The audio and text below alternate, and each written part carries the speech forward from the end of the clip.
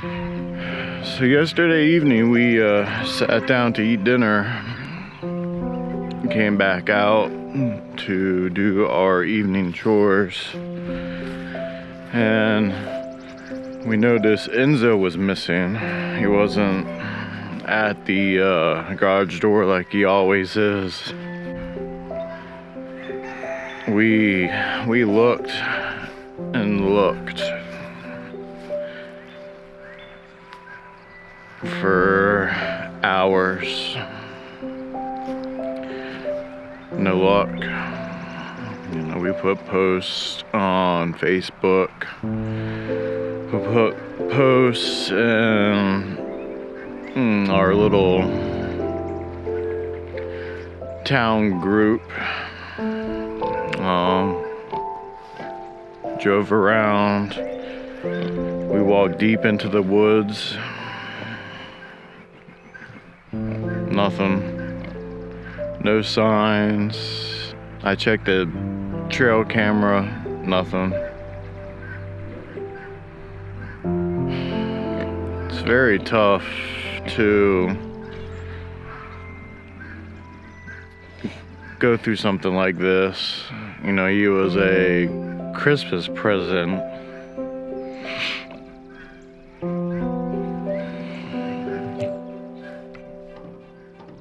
I mean, we've lost ducks, we've lost chickens, we've even lost a piglet.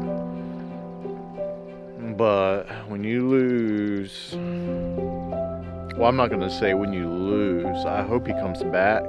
You know, I'm gonna stay positive and hope he comes back today, or when the shelter opens back up tomorrow, and we'll give them a call. Checked on the compost pile. Looks like it's gonna need some more nitrogen. Looks like it's stalled out at about 110. So I'll add some more nitrogen to it today. Let's let these ducks out.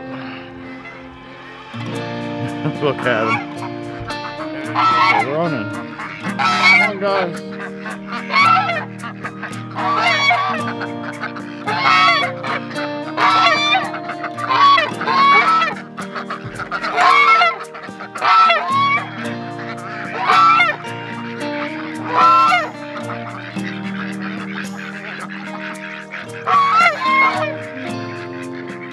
Hopefully the sound of our homestead will draw Enzo back home. Our homestead is kind of down in a little holler, and everything echoes, and our homestead's pretty loud.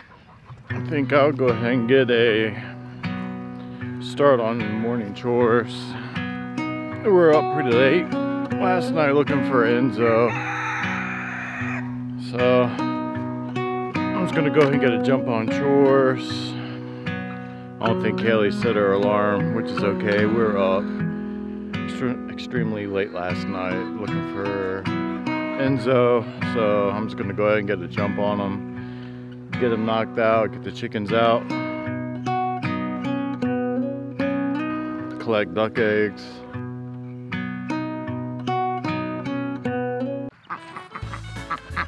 Are you serious? How'd you get in there, huh? You saw water. We got a pond down there. A duck in heaven. Golly, and I gotta get you out. If you're wondering what we use for the ducks, for the water to play in and whatnot, we use masonry bins. You can find them at Lowe's or Home Depot. These ones are about $3 each. They're heavy duty plastic. They hold a lot of water and they work perfect for ducks. You can find them in the mason section where they keep all the bricks and the concrete. These work awesome. A lot better than kiddie pools and a lot more durable than kiddie pools. What do you think, Hi Hi? Hi Hi approves.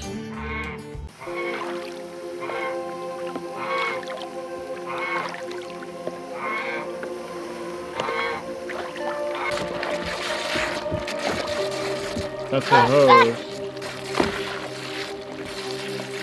Vicious little thing. This is not Hi Hi, this is our other goose. Vicious.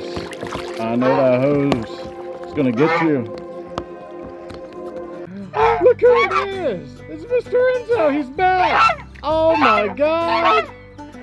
Enzo is back! Oh my god. I just looked up, he was there.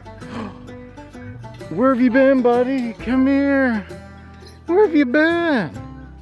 Come here. It's okay, it's okay. Where have you been, buddy? Huh? Where have you? Oh my god, look at you. You got all kinds of stuff in your fur, but hey, that's okay. You're back. You must be hungry. You must be hungry, buddy. Oh my god. I knew you'd be back. Ah, this is awesome. Wow. I'm speechless. I know he's even trying to play with Hi Hi. Look at you, buddy. You are back. Welcome back. You were missed. So get this water, Enzo. It's back to work, huh? You are back. Where have you been? Huh? Where have you been, buddy? Crazy dog. Oh, the kids are gonna be so happy. What are you doing? Where have you been, buddy? Where have you been, bud? Where have you been? I can tell you were in the woods. Oh, I know. Welcome back, bud.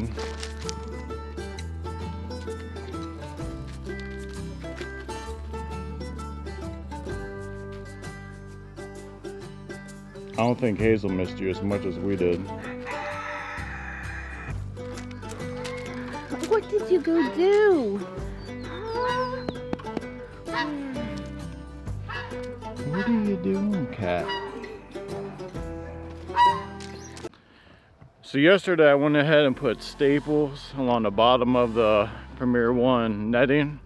What we're gonna do now is the piglets are soon gonna be out in the paddock, running around, exploring. So what we wanna do is secure our Premier One netting as best as possible. I'm gonna use landscape staples. These are, I wanna say 9 gauge. Let me check real quick so I can get you that correct info. Yes, they are 9 gauge. They are made by a company called Pinnacle Mercantile. You can get these on Amazon. They're not expensive. Got a box that came with 100. They're heavy duty. So what I'm gonna do is, with the fence off, of course, your bottom line here on your netting is not electrified. So I'm gonna run staples to secure this netting.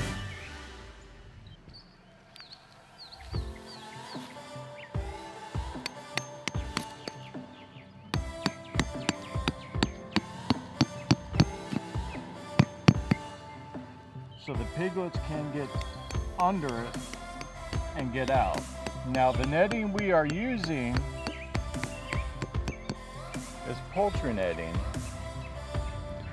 So yeah, if you see, you lift up on it, this fence ain't going anywhere. Piglets will not be able to get up underneath it with their little noses and push up to get out. That's just not gonna happen. Plus with it being poultry netting, the bottom squares are real small. So they're gonna learn real quick that this is their boundary and not to go near it. I think today will be the day that piglets come out to explore. We had one come out yesterday evening, as I said earlier. I think today will be the day they come out. So I put the stables in to secure the bottom so they can't push out on the bottom of the fencing. It'll keep them in. And that should do it. They should be trained pretty quick to the electric netting. So Caroline and I, we're gonna go give Harriet and Hannah some water, top off their barrel. I'm gonna add some back guano to the compost pile. That seemed to be stalled out at about, I don't know, 110 degrees. So Caroline, we're gonna need this hose here. It'd be easier to turn it on after we drag it. What do you think? You don't know? Well, it's lighter when there's no water in it. So let's drag it first. The easiest way is just to keep pulling it past the livestock trailer and then come back with it. Oh! You want to have the dance party? Daddy! I wouldn't do that. Caroline? You wouldn't have got that on the camera.